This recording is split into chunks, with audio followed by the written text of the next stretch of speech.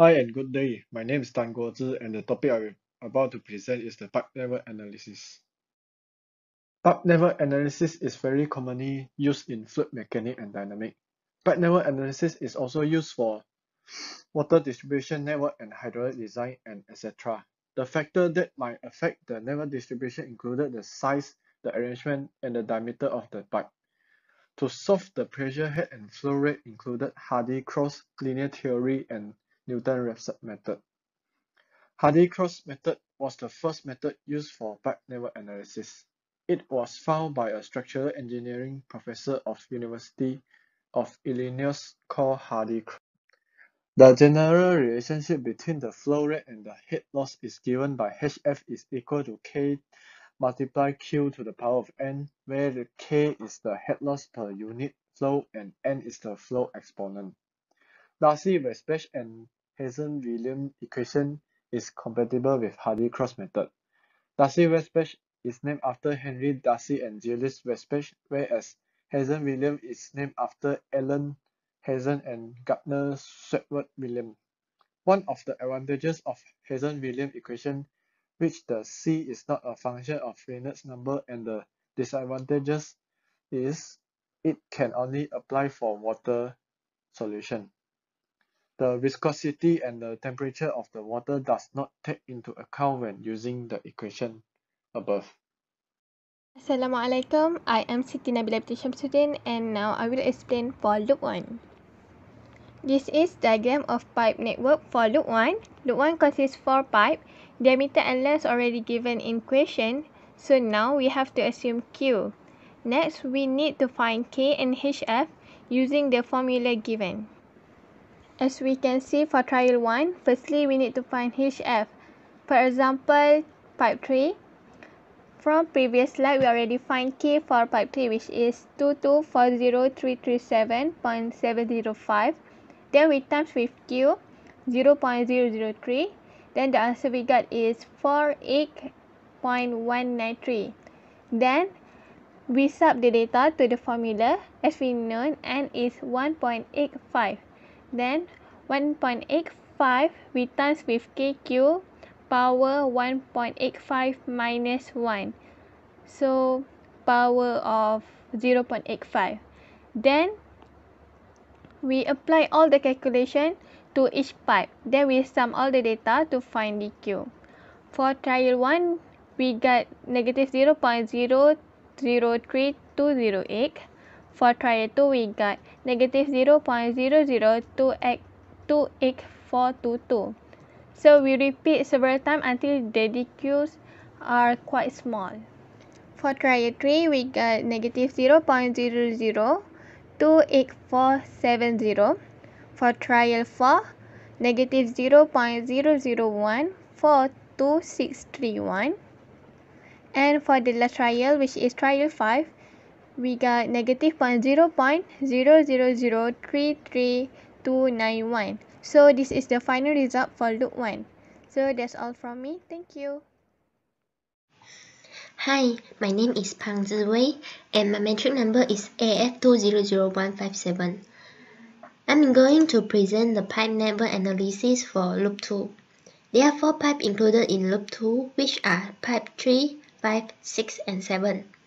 The diameter and length are given from the task.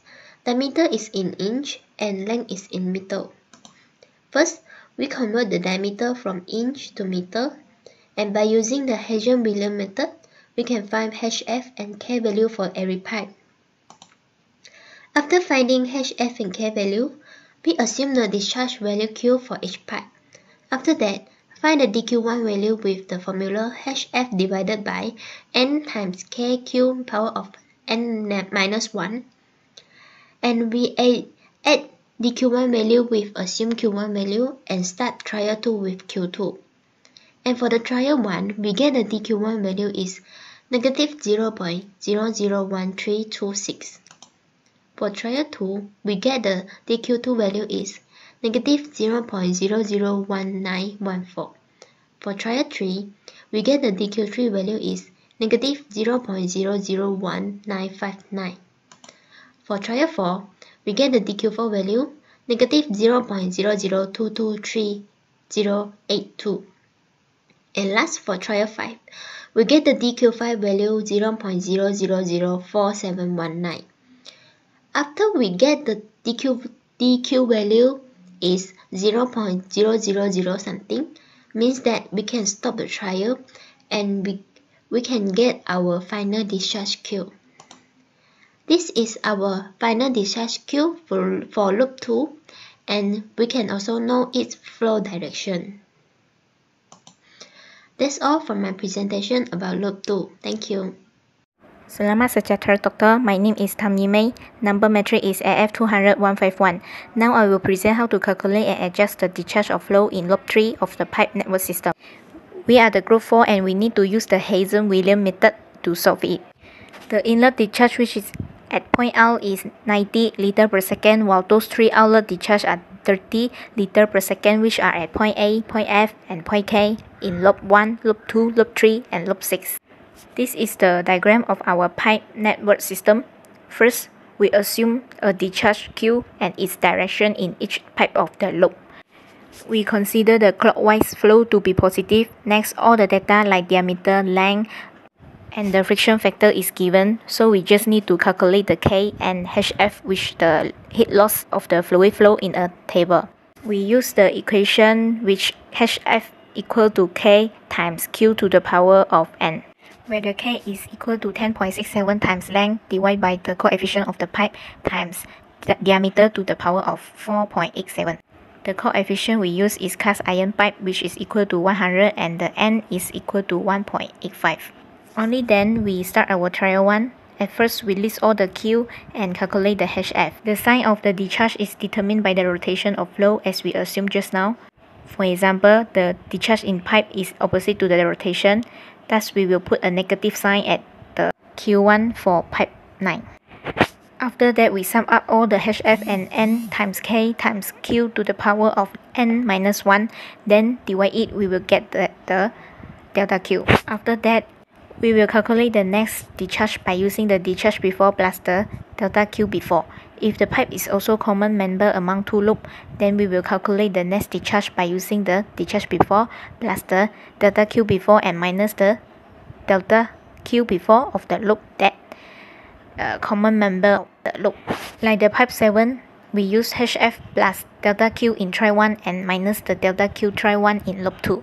Finally, we will get that the answer delta Q1 is negative 0.018929, and using the same calculation to do try 2 to try 5 until we get the differences is small enough for all loops.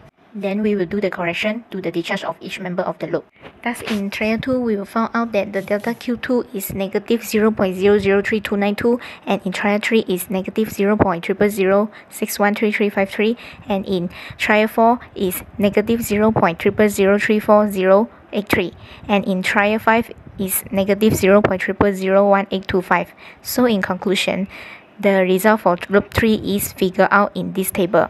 By using the Q5 plus the delta Q5, same if the same members among 2 loops, so we minus the delta Q of that same member of the loop, so we can get the final discharge of the loop 3. That's all for me. Thank you. I would like to introduce the calculation of loop 6. This is the pipe network diagram, and this is the initial discharge of loop 6. In this project, we're using the equation of Hazen-Williams to determine the head losses. Cast iron pipe is used and the CH is equal to 100. First, we calculate the value of K. By using this equation, the value of K for all pipe is determined. Next is the calculation of DQ. The table shows the first trial of calculation. By using this equation, DQ1 is calculated. After we get the DQ1, we can also get Q2. The calculation is repeated until trial 5. The Q final is determined. So this is the final discharge of loop 6. In a conclusion, Hardy cross is very suitable and efficient to find large pipe network. Self-correcting method is needed to avoid any mathematical error due to the initial guess. Hazen-Williams coefficient C will differ if the material used in the pipe is different. For cast iron, the Hazen-Williams coefficient C is 100. The final discharge of each pipe can be calculated easily by using Hardy cross method.